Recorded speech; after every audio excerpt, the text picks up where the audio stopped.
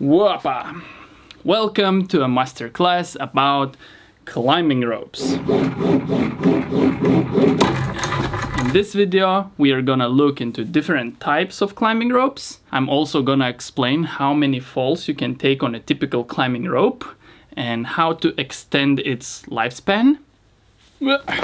Plus, why ropes twist and kink and what to do about this.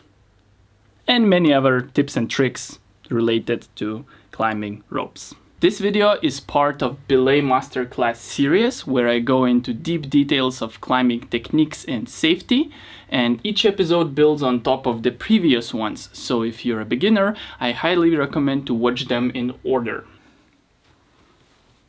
Let's go! So, if you would gut your climbing rope, you would find these white strands inside.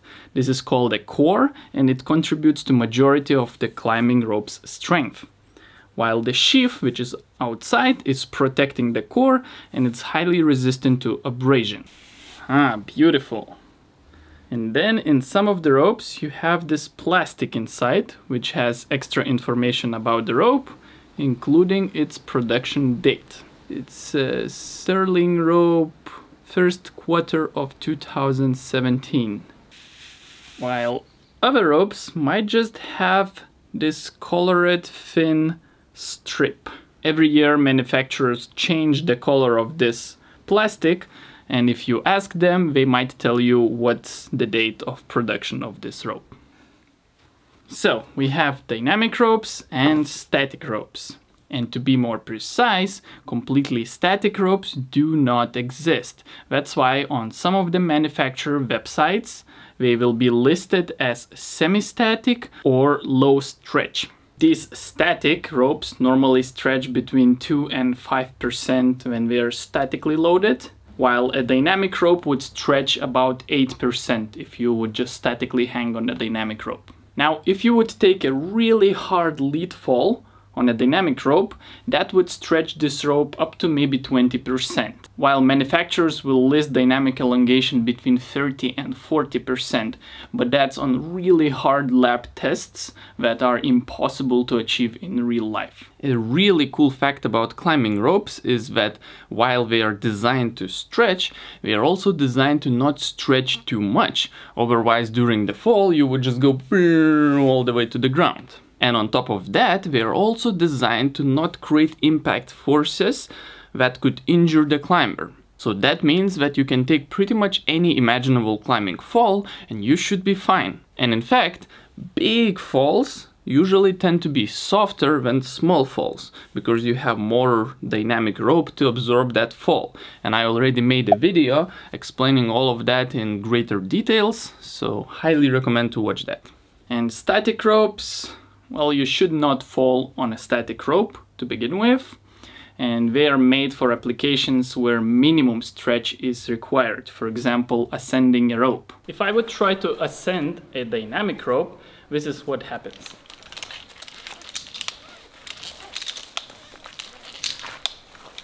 Okay,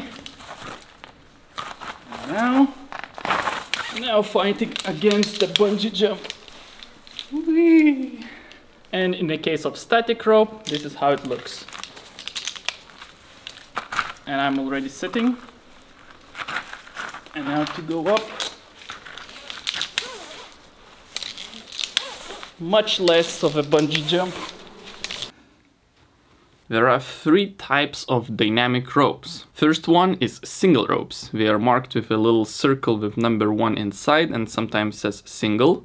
And that just means that you need a single rope and you can go climbing. And that's what's mainly used in sport climbing. And these ropes range from 9 to 10 millimeters thickness. Next we have half ropes. They are marked as a half in a circle.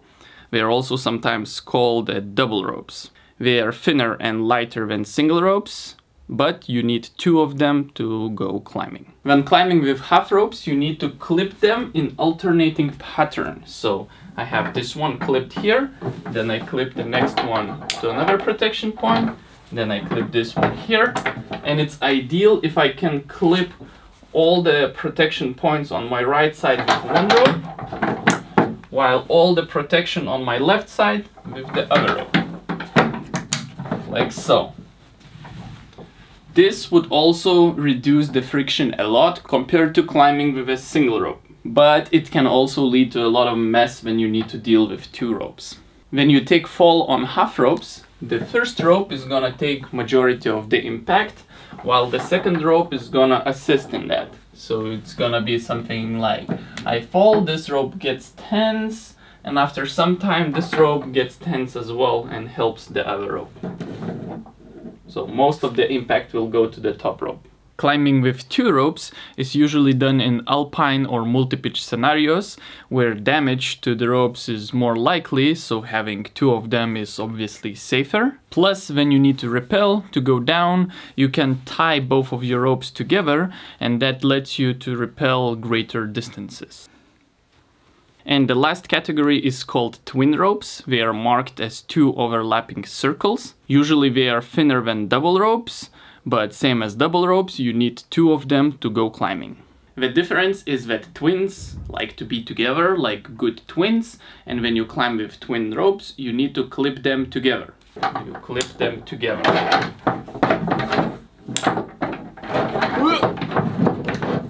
So twin ropes you clip together, while half ropes you clip separate. Now a question, can you clip half ropes together? So is this okay to do with half ropes?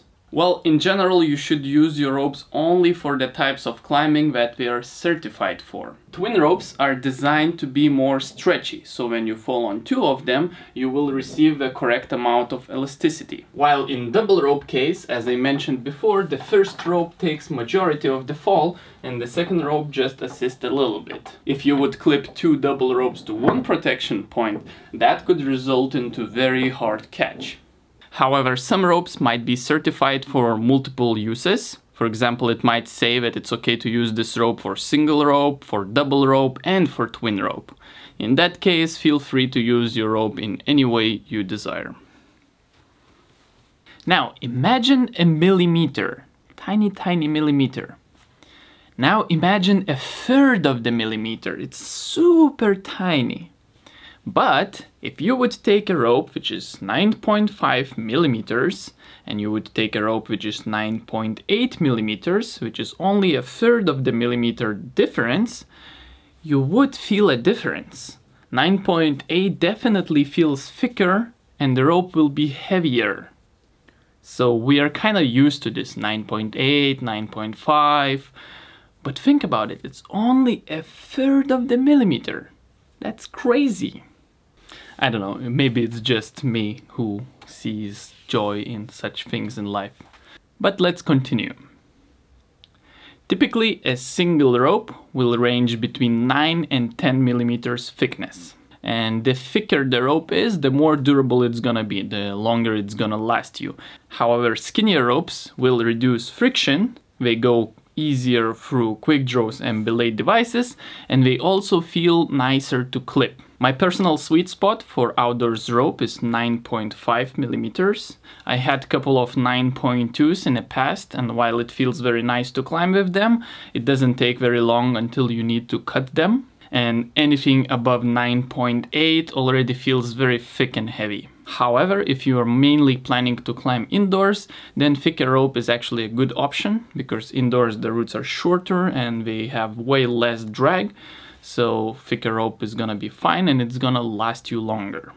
And another thing to be aware of, if the rope is super thin and stiff, it might be difficult to pull on it. For example, my friend had this 9.4 millimeter rope, and after a few days of climbing with this rope, my little finger was already bleeding. I was cutting my finger every time I was pulling on the rope. And another super interesting fact about climbing ropes is that over time they swell in diameter, they get thicker, and they shrink in length. So just after first few uses, the rope might shrink already a few percent, and then up to 10% over its lifespan. And that's why manufacturers will typically cut the ropes a little bit longer than what they are specified. For example, Mammoth says that they will cut the rope 2.5% longer. Okay, so what length of the rope should you get? If you're planning to climb mostly single pitch routes, then I would highly recommend 80 meters rope. First of all, it's already getting quite common to find routes up to 40 meters length, and obviously you need at least 80 meters rope to be able to go up and down such route. And also, the most damage to the ropes typically occur at the ends of the ropes. That's why you can cut the ends of the ropes and still have very usable length of the rope left. I'm gonna talk about this a little bit later in this video. And for a climbing gym, a shorter, maybe around 40 meters rope is gonna be enough, but check on your gym to see how tall your walls are. Most single ropes will have a black marker indicating the middle of the rope. And this is useful in multiple situations. For example, when you're belaying and you see a middle marker going past your belay device, you should communicate that to your climber. Otherwise, he might not have enough rope to get down from the route. Or when you're setting up the rappel to go down, it's very handy to know where the middle of the rope is. And then, on some of more expensive ropes, you might have completely different pattern on different sides of the rope. So in this case, it's really easy to find the middle of the rope, and you will never miss that black marker again. So cool feature, but more expensive. Now you might find ropes that are labeled as dry. What it means that they were specially treated to resist water. If the rope is untreated and gets wet, it can absorb up to 50% of its weight. And then it gets very heavy, it gets very difficult to handle, and in very cold conditions it might also freeze. Plus, wet ropes also lose their strength. So if you're planning to climb in cold and wet conditions, then you must have a dry rope. Now, another benefit of a dry treatment that not only it locks the water from getting inside your rope, but also protects from sand and dust. And that greatly extends the life of both your rope and your quick draws, because sand inside your rope makes it like a sandpaper for your quick draws. And on top of that, dry treatment also makes the ropes smoother. So not only it's gonna run through quick draws and belay device with less friction, it's also good against abrasion. Here is Mammoth's untreated rope compared to a dry rope after the same abrasion testing. Okay, so I feel that I sold dry treatment already, and I have to say that the downside of dry treatment is its price. Dry ropes are significantly more expensive. If you're planning to use your rope mainly indoors, then you definitely do not need dry rope. Now, if you're planning to use your rope outdoors, but you're not planning to go into cold and wet conditions, then some manufacturers produce ropes that are only sheath dry treated, while the core is not. That gives extra durability compared to completely non-treated ropes. It's cheaper, but it's not as durable as fully treated rope. So, the famous question, how many falls you can do on a climbing rope? If you look into the specification of dynamic climbing rope, you will find UIAA fall ratings, and it's gonna be between 5 and 10 falls. And this number confuses a lot of people. For example, I was watching some fun climbing fail videos from Joshua from YouTube channel Beta Climbers. Holy fuck! Yeah! And if you like seeing people fail, you should check him out. It's quite ridiculous. And then Joshua said this. And you're only supposed to fall on your rope, I think 10 times. And that's what like the manufacturers say. So that's not true. And let me explain what these UIAA fall ratings mean. When ropes are tested for this standard, they attach 80 kilograms of mass and keep dropping that mass with 5 minutes in between the drops and see how many falls the rope will survive. If you are a nerdy person, here are more details about that test. If you are not, don't worry about this, and here is what actually matters.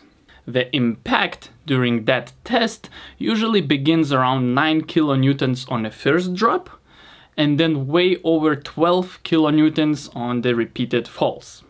If you would replace that 80 kilograms mass with the real climber, and the body of the climber would absorb a lot of the impact himself, plus make sure that the other end of the rope is not tied in to something, but it's a belayer which will move up during the fall, you would get forces that are significantly lower than what they achieve during these lab tests. In real life scenarios, the forces are usually around 2 kilonewtons on average falls, or 4 kilonewtons on some extremely hard falls. And that means that in real life, if you're not doing something really crazy stupid, it's pretty much impossible to generate forces that would be even close to what we are getting in the lab tests. And that also means that if your rope is not cut or damaged somehow, it's literally impossible to break it on normal real life falls. But still, how many falls you can do on a climbing rope? So this is an example of the rope that I have for 2 years so far, and I've been climbing around every second or every third day for these 2 years. So I could estimate that I had about 1,000 of falls easily on this rope so far. And this includes some small falls, big falls, or whippers, so falling almost every climbing session. And this rope seen a lot of that. So what normally happens is that your end of the climbing rope will wear down way quicker than the middle of the rope, because you will be falling on pretty much the same spot again and again and again, and that creates very tight radius over the quick draw, and with repeated falls your ends of the rope will get worn out. It usually happens about 1 to 2 meters away from the end, because that's the spot which gets hit on the quick draw on every fall.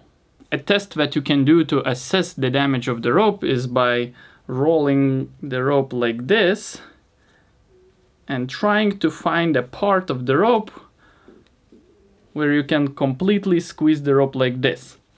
And then it's a good idea to compare that to undamaged part of the rope. You can see if I try to squeeze undamaged part of the rope, it's like big angle and it's very nice radius of the rope. However, if I go to the part which is already damaged and soft, this is not good anymore. At this point I would already cut the end of this rope. If not, you might take few more falls and then this would happen, where the rope got completely wrecked. It's super bad. I never seen a rope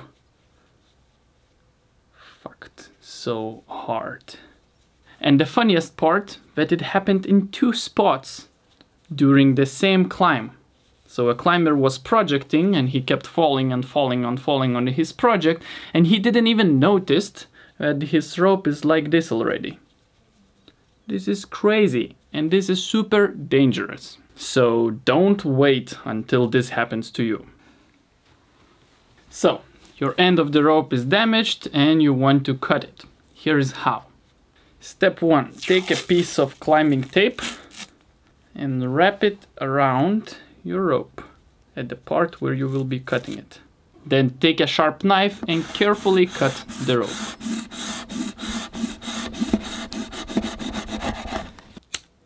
And gently melt the tip of the rope to prevent the core from running away. And this is a little life hack. Take a ruler and measure 1 meter, starting from the tips of your fingers to where it ends on your body. In my case, it's here. So now for the rest of my life, I have pretty precise 1 meter measurement on my body. So now I can take the rope piece that I just cut off, measure it, it's 2 meters. So my rope was 80 meters, now it's 78. I can write down so I don't forget about it. In this case, I was just writing with the marker on the tip of the rope, but you should know that it's not okay to write with the marker directly somewhere on the rope. That might damage the rope. There are special markers that are okay to use for the ropes, but in general there is absolutely no point to do that. One thing to keep in mind that the center marker on this rope is not in the center anymore. So to fix that, you could cut the other end as well. However, I don't really care on this particular rope for my center mark to be very precise, and I know that in the near future I will be cutting the other end as well, and then I will make sure that the center marker will become in the center again. For example, on this rope I would like to cut both ends of the rope and make the center marker exactly in the center. So I find the center marker, which is almost invisible on this rope, which sucks. Anyway, so you grab the center marker and you keep dragging 2 strands of the rope through your hand. And funny enough, my center marker was almost in the center already. Probably I cut it in the center last time. However, as I said, rope tend to shrink over lifetime, and probably one side of the rope shrank more. That's why I have this misalignment. Anyway, my ends of the rope are quite fuzzy, so I'm gonna chop about this amount on both of the ropes, and then I will know that my center marker is in the center. Good! So my rope is safe to climb again, just a bit shorter. But I can still climb even 40 meters routes with this rope, because when I will go down, the rope will stretch and it should be fine. And at some point you will cut your rope so much that it's gonna be too short to climb. Or maybe you will get damage in the middle of the rope, or maybe simply your rope is just too old and it doesn't give you confidence anymore. In that case, if you are in Switzerland for some reason, you can drop your rope in one of the collection points and Mammut will collect those ropes, send for recycling, and then your rope will become some other product, which is super cool. You can also send your rope to them free of charge. However, it's also limited to Switzerland at this point, but they said that we are gonna expand to Germany and Austria very soon, and then to more Europe countries in the future. So I will put more information in the description. Depending on when you're watching this video, you can find most up-to-date information. Mammut actually makes products certified by Bluesign, which is the strictest textile standard for protecting the environment, the consumer, you, and their workers. From raw material extraction to air pollution to wastewaters to energy used and chemicals. And speaking about chemicals, all Mammut's ropes and many other products are without PFC. This crap is often used in water repellent products and it leaches into environment and your body very easily. And that helps you to get tumors and disrupts your hormone system and probably a range of other problems that we are not aware of yet. So if you don't want all of that, support companies that share the same mindset. And as awareness is growing, hopefully this list of companies is gonna be growing as well. And I'm gonna put a link into the description where you can check if the company you care about is on this list. And if it's not, then support somebody else. Now, if you want to extend the life of your rope, here are a couple of tips. First, keep your rope clean. Don't just throw it on the dirty ground. Also, don't step on your rope. And if you're walking along the crag, avoid stepping on somebody else's ropes. This is very, very mean. As I already mentioned before, dust and dirt will damage your rope and will chew through your quick draws like a sandpaper. And the best way to keep your rope clean is to have a rope bag, because every rope bag also acts as a tarp for your rope. So you don't need to place your rope on a dirty ground. And the best part about rope bags is that you will never need to coil your rope again. You simply tie one of your rope ends to the rope bag, stack your rope like a bungee jump, okay, and you're ready to climb. After the climb, simply stack the bungee jump back, and you're ready to climb again. Or if you're done for the day, simply tie your end of the rope to another loop on the rope bag. Normally rope bags will have different colors of these loops, and I like to tie the bottom of my rope to the red one and the top to another color. If your rope bag doesn't have these collars, it's a good idea to just tie a different knot. For example, on the bottom, I like to tie a stopper knot, and on the top, I just tie 2 simple overhand knots. And since both of the ends of the rope are tied to the rope bag, it's impossible to get a knot in your rope, no matter how you pack it. This rope bag is very easy to pack. It simply rolls like a burrito. Oh man. That's why you need a rope bag.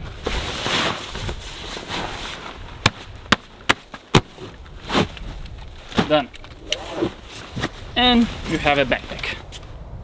And the next time you come to climb, you simply unpack the burrito, it unrolls, you unfold it, and your rope is nice and shiny. Untie your top end of the rope and you're ready to climb. There is no need to coil anything. So, rope bags. Amazing, cheap, and gonna outlast all your ropes. This particular rope bag is from Mammoth and I have it already for 7 years, and I'm actually surprised that absolutely nothing is broken, having in mind how strongly I abuse it. And one more tip which extends the life of your rope. Don't climb on the same end of the rope all the time. Change it. And it's very easy to do that after you just finished climbing your route.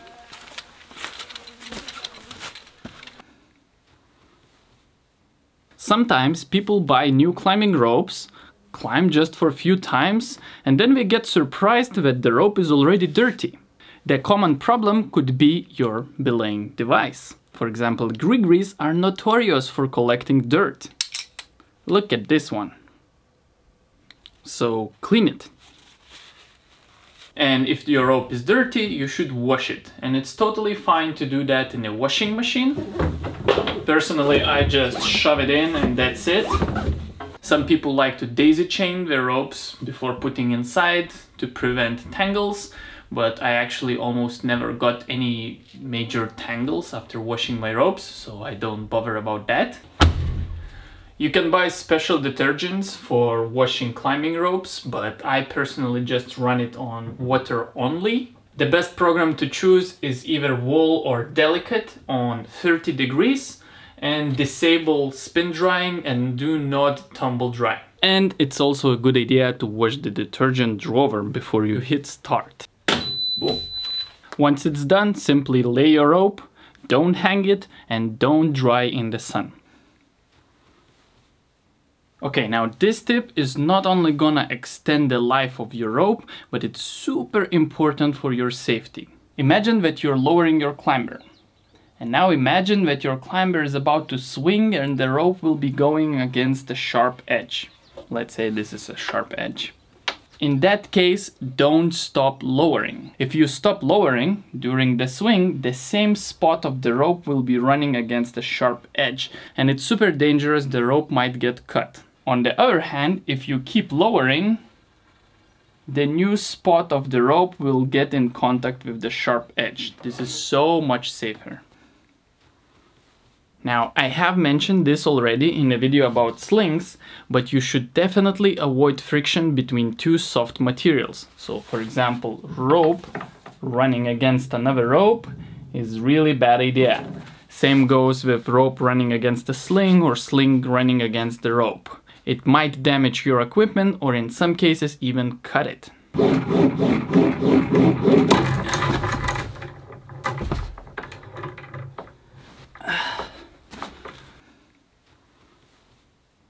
Now, the bonus question. Why do ropes do this? Why do ropes twist and kink? It's super annoying when you're belaying and suddenly a twist in the rope gets jammed in your belaying device. So why does this happen? The first reason is similar to a ribbon effect. If you have a ribbon and you run it across a very sharp edge multiple times, like so, it will curl. And that can happen to the rope as well if it's running over very tight radius. For example, if your quick draw has very deep groove, then during the fall the rope will be forced over super tight radius, which might twist the rope. So that's another reason to avoid very worn out quick draws. But this is only a minor issue. The bigger issue is this. If you have an anchor with two not connected points and you would try to lower yourself off such anchor like this, you would just go down. This would create a lot of twisting in your rope. So here you can see the twisting in action. Notice how the little piece of tape that I put is rolling around the rope.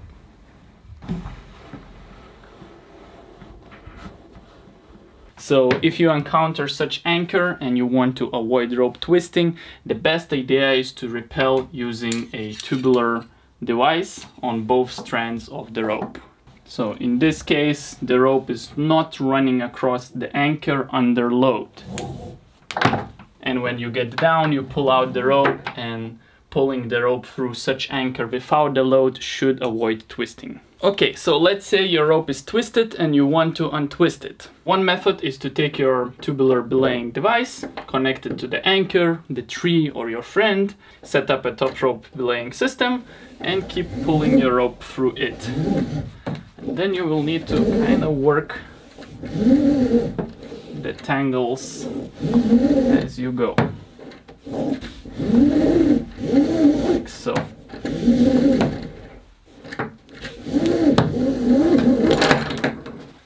And that was actually enough for this rope. If your rope is super twisted, you might need to repeat this multiple times. And another way to untwist your rope, which is even better in my opinion, and that's what I do most of the time, is to find a root which has a proper anchor with one equalized center point, and then you pull entire rope through that anchor. It helps if the root is a little bit overhanging, and then when you're pulling, you want to give rope some help to untwist and shake it a little bit. Whee! And that's it. If you do this multiple times after a few roots, your rope should be free of twists. And that's it. If you learned something and you want more, consider subscribing. And if you want more faster, consider supporting me via donations. You can find the link here, and that helps me a lot. So thank you for that, and see you in the next video. Enjoy climbing!